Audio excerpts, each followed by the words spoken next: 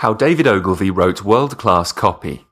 I study the greats. People who've pioneered marketing and selling are an endless source of inspiration to me, and I aim to be one of the luminaries of online marketing as a result of my idolation of these great men.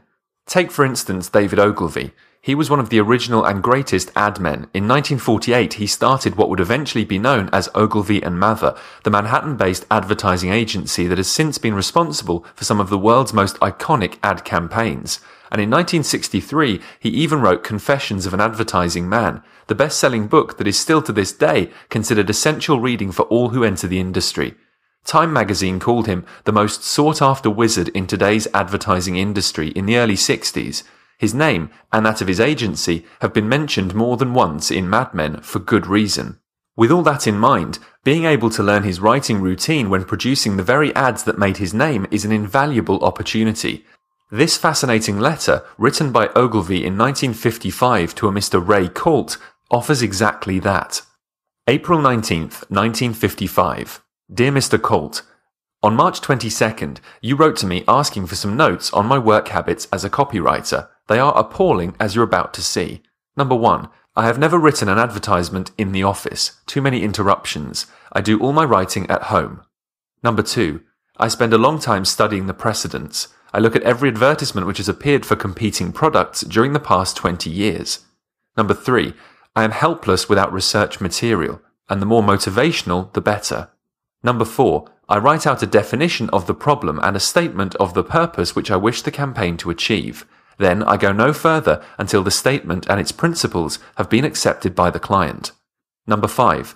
Before actually writing the copy, I write down every conceivable fact and selling idea.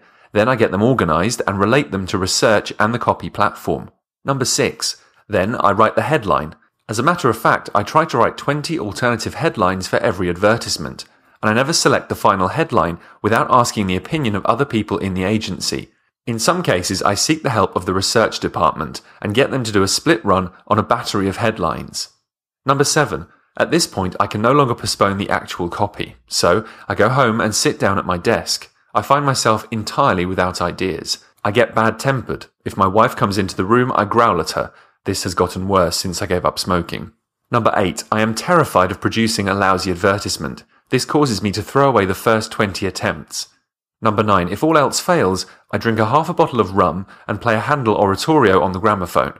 This generally produces an uncontrollable gush of copy. Number 10. The next morning, I get up early and edit the gush. Number 11. Then I take the train to New York and my secretary types a draft. I cannot type, which is very inconvenient. Number 9. I am a lousy copywriter, but I am a good editor. So, I go to work editing my own draft. After 4 or 5 editings, it looks good enough to show the client. If the client changes the copy, I get angry because I took a lot of trouble writing it and what I wrote on purpose.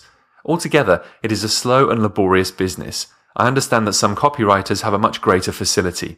Yours sincerely, D.O.